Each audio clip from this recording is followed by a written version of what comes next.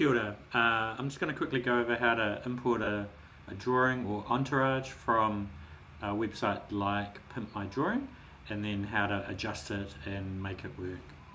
So I've just found this one. You want to bring it, download it as a DWG file, so I can just click and it will automatically download. So if I come to Rhino, there's two places we can import it. One directly into the layout page, or in some cases you want to bring it into the model space. So if we just go up to File, Import, so we can import it. Here's the drawing, so I can click on that, open. There's a few settings we want to be aware of here. These all depend on what or how the drawing was made and what units it was used. So in the model space, we're just going to start with meters because that's what we've got, but sometimes that can bring different things in. So let's just try that and see what happens. And you can see it's massive, so that's the wrong scale. So there's a couple ways we could scale it within Rhino, but I just want to delete that, come back in and try another one. So File, Import, so bring that in again, open. So I'm going to set this to, I'm going to try millimeters. You might want to try centimeters, just depending. Like I said, it all depends on what units it was drawn in. So I'm going to try millimeters and just see. And that you can see that's now in the right size or units. So we're still in meters for what we're doing. You can see we can use, if you have the gumball open, we can bring that around. I can hold down shift and it will lock. See how that locks? So by holding down shift, and I'm going to then do, so let's just select all that, and then I can rotate that around there. Oh, did too far.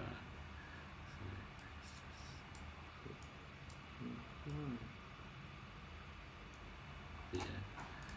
Okay, so then we also want to move that, don't we?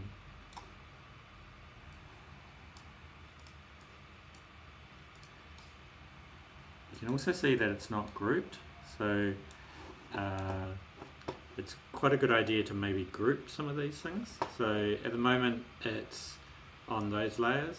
I'm going to just turn all of these off.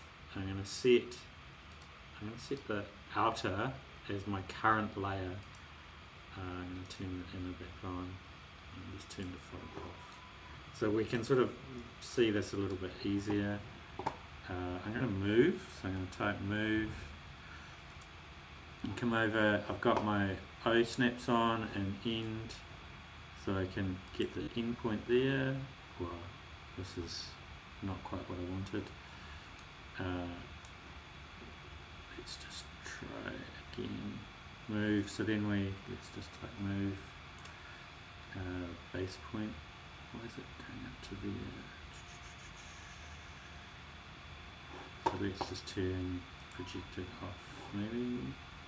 Yeah, that's a bit better. Fuse tool, vertex. Turn a few of them off. That's probably close enough. We might be able to get it down here. Yeah. So now you can see I've got a bit more control where I'm going. So I'm just going to sort of bring it over to there. It's quite a good idea to just double check in all the views. So we can see here we've got it sort of close to where we want. Now you can see it's also a whole lot of different colors. So we can go over to the layers palette, double click on this, and we can change the color. So I actually want it dark gray, I think. and then apply. So you can see the outside has gone dark grey. The inner, I'm going to make that grey maybe. Apply. So you can see that it's starting to work. If we just turn this back on, we get a bit of sense of where that is. Let's just go back to here. So we've got it next to, but you can see that it's transparent, it's not sort of solid. So I want to change that. So I'm going to hatch the middle. So I'm going to type hatch, select the outside curves. And it's important to note that I've set the default or the current layer, so the little tick here, to be on the outer. If I have it on another layer, it means whatever I create will be on that layer. So it's a good idea to make sure you put it on the right layer. You can always change it afterwards in the property layers, but I'm just doing it beforehand, so I've set it to the right place. And then I want to hatch that, so I've selected the curves, push return or enter, and then it says click inside region to keep. So I want to keep on the inside.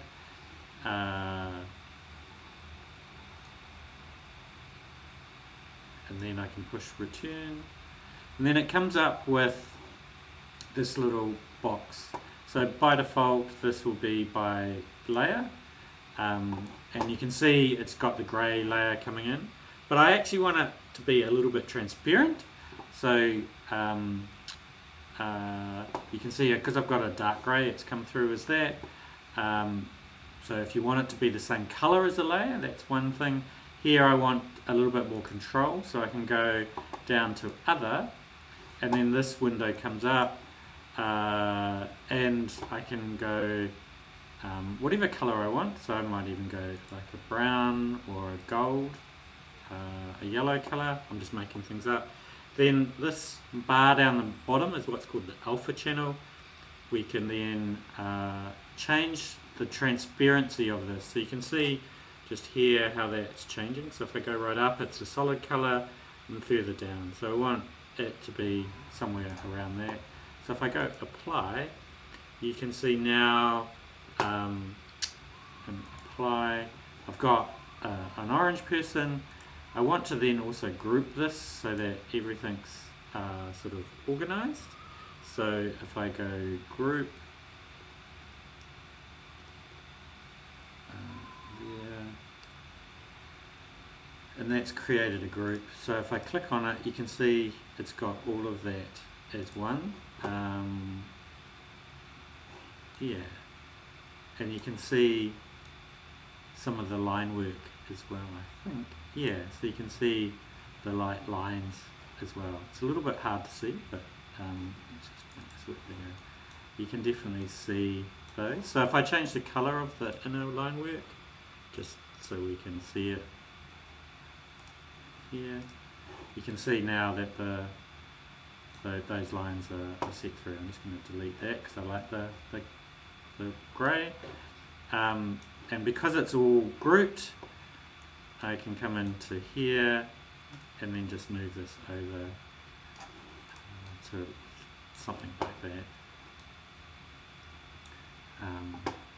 And it's a way of testing, so you can see the height of this is probably a little bit low, so I might need to tweak and change that, and go from there. I think that's the main things. Hopefully that's helpful.